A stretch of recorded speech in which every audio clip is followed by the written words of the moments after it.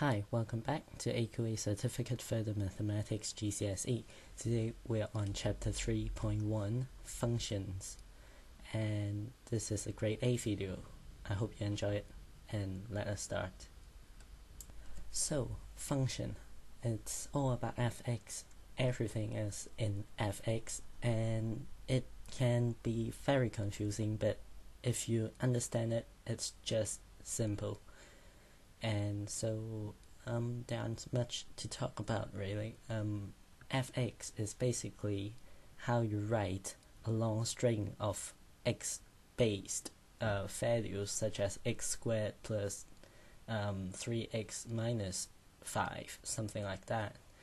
And for that number in the x, it decides what number is inputted into that equation, and that will result you with one number, and that is the solution to fx. So now here we have it. One of the function is this that I've created, and now the question asks you what is f2.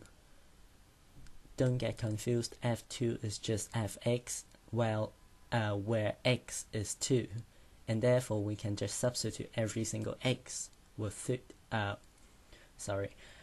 you can substitute every single x value with 2, and I have conveniently done that as this equation that will yield 8 minus 12 plus 4 minus 1, which is negative 1, and that is how simple fx is.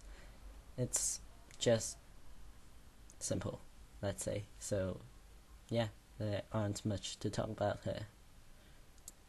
For me, one of the very clever trick to talk about function is to see that fx, that annoying fx, as y, because they are essentially the same. If you plot a graph of fx, every line essentially is a function, no matter if it's x equals 5, x equals y minus I don't know what, doesn't matter. It's just see them as fx equals y equals that equation, and you will be much clearer at what is going on.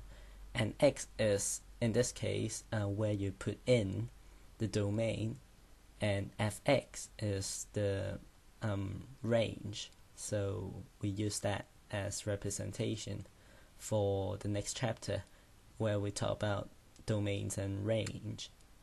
So yeah, that's it. There aren't a lot of things to do with functions, so there aren't any exercise for you to do, which is a shame, but I can't do anything about it. So yeah, that's it for this video. I hope you enjoy it, and I will see you next time.